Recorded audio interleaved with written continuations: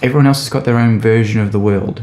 We, as far as consciousness is aware and everything psychology is concerned, we actually don't even know what the real world looks like because everyone's only got their own version of it. So no one will ever know what real reality looks like. And their version of their world is very valid to them, just like yours is for you. And your problem, you share, it hits their world, and then you need to gauge, knowing that when you share it, it could be interpreted or misunderstood, diminished, or whatever it is. You have to know that you could share it and that could happen. But that's not a bad thing. It's actually a good thing because you can gauge the person, the character of the person you're with to see where they're at. And if it hits and they don't run away, but they don't know what to do with it, then you know, oh, I've got to teach this person how to handle my problem and so they can assist with helping me be heard. If it hits them and they deflect off of it, they change the subject, they move it over to them, they run away, whatever it is, you know that there's some stuff going on there.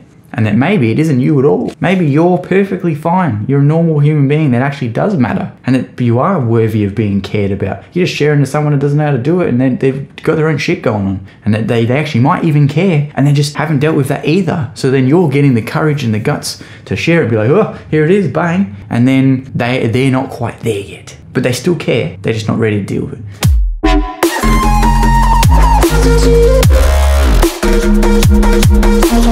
it.